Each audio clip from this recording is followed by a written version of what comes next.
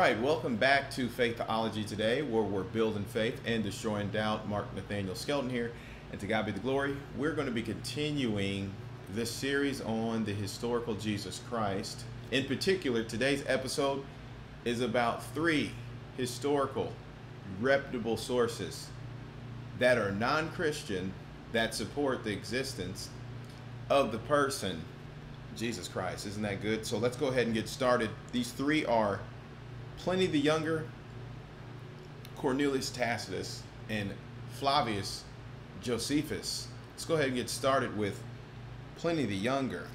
Give you a little biography about him. So he was born in about 61 AD. His career was, he was a politician and a judge and an author. He had a very close uncle known as Pliny the Elder. That's why he's known as Pliny the Younger. Unfortunately, Pliny the Elder, his life was claimed in a popular volcano eruption, and Pliny the Elder is pretty well known for his scientific abilities. Pliny the Younger, by tradition, he entered into the Senate in the late 80s, so he was about in his 20s, and around 110 AD, so when he was about 50, he was appointed imperial governor of the Roman province in Asia Minor, which is now modern day Turkey. His career, he penned many letters, epistles about Roman administration history and everyday life in the 1st century AD.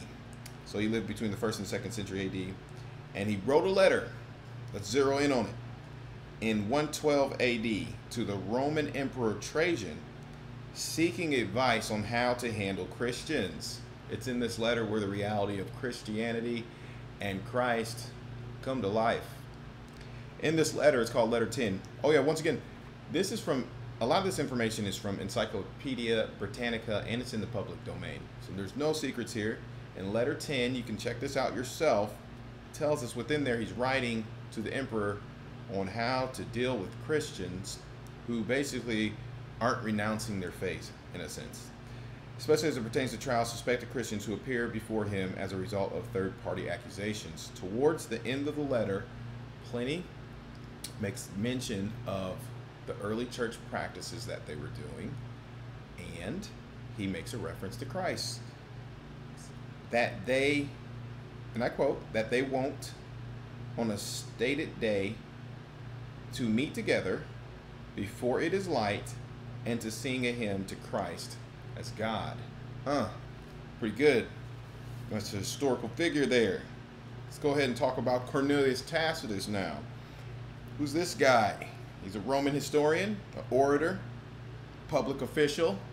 He lived during the times of born 56 AD to 120 AD.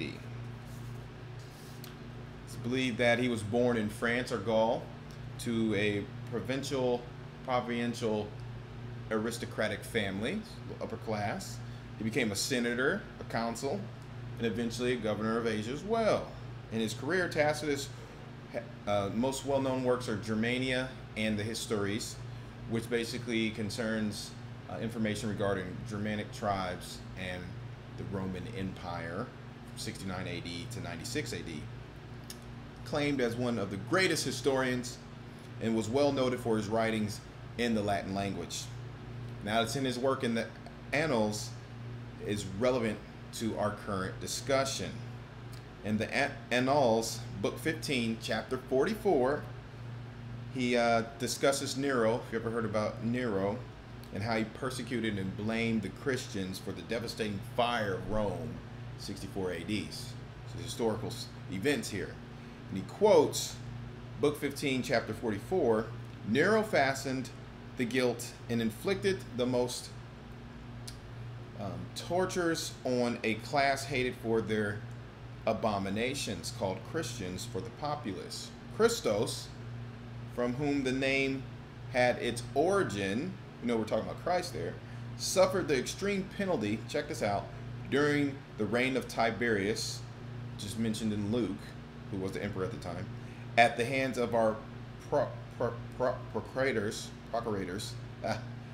Pontius Pilate. All right. And a most mischievous suspicion, thus checked for the moment, again broke out not only in Judea, the first source of the evil, but even in Rome. Now, he states that Christ was put to death by Pontius Pilate, demonstrating an additional independent source that supports the crucifixion of Jesus Christ. And last but not least, let's talk about Flavius Josephus. All right, here we got his biography. He was born 37 AD, said to die around 97 AD.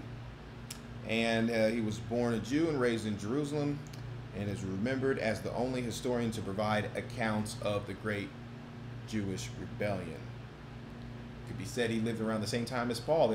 They were different ages, but they was contemporaries. And he wrote extensively about Israel, the life of the Jewish nation, and especially during the Roman occupation. Now, in his writings, sources state in his Antiquities, he's not only wrote about Christ, but he's wrote about John the Baptist, Pontius Pilate, the Sadducees, the Sanhedrin high priest, Antipas as well, King Herod. Needless to say, all these individuals are reflected in the Gospels as well. So what does he say about Christ? So in the Antiquities of the Jews, he states, now there was about this time Jesus Christ, a wise man, if it be lawful to call him a man.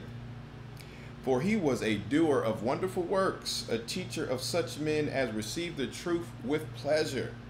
He drew over to him both many of the Jews and many of the Gentiles. He was the Christ, Savior. And when Pilate, once again we got Pilate, at the suggestion of the principal men among us, had condemned him to the cross, those that loved him at first did not forsake him. For he appeared to them alive again the third day, as the divine prophets had foretold, these and 10,000 other wonderful things concerning him. And the tribe of Christians, so named for him, are not extinct at this day. So what we have is 3 independent sources that are historians and they're reputable, and they make mention to Christ, and these are outside the gospel narratives. But it's so beautiful because everything that they're saying parallels the stories which are in the Gospels in the Bible, such as the crucifixion of Christ, Tiberius being emperor. We have Pilate, John the Baptist, all these individuals. Okay, so what does that do? What is the point of we sharing this? We're building faith and we're destroying doubt. You can rest assured that the gospel message is true, and Jesus Christ is the Savior of the world, and you can put your trust in that. That's a beautiful thing. So we're going to continue this. I hope this was a blessing to you as it was to me. We're going to keep this thing going. So if you like this, make sure you comment or share or subscribe, and you'll get more information like this. So until next time, God bless. Peace.